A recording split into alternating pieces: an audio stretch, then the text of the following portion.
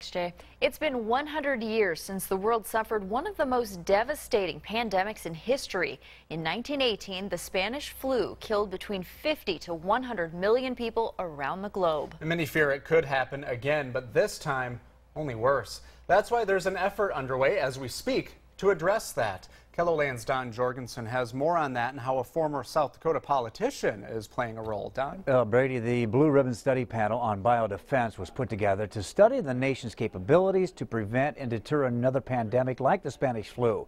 And one of the members on that panel is a familiar face who had his own scare with bioterrorism years ago. It was considered the mother of all pandemics. In 1918, the Spanish flu pandemic affected 1 out of every 3 people in the world, killing millions, including 1,800 victims in South Dakota. That very possibility exists today, and we're not ready for it. We don't have a plan.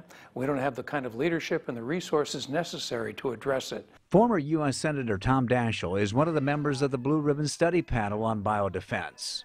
The panel's job is to come up with recommendations for how the U.S. can better defend the nation against biological threats. In 2001, then Majority Leader Tom Daschle was one of several people and organizations who received an anthrax-laced letter in the mail. He says the bioterrorism attacks killed 5 people, injured 17 others, and disrupted operations all over Capitol Hill and alarmed an entire nation. He fears in today's world it could happen again, but only worse. It doesn't take much imagination to combine a drone with anthrax over a stadium to see what kind of dangers actually exist today. It could be South Dakota, it could be Minneapolis, it could be anywhere in the country or the world for that matter. That's why the panel is calling on Congress, the current administration, and even local government to make this a top priority.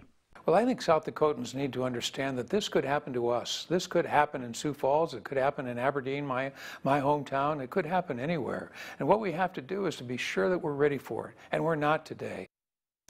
And if you would like to read more about the Blue Ribbon Panel and its work, we have posted a link to its website under this story at KELOLAND.com.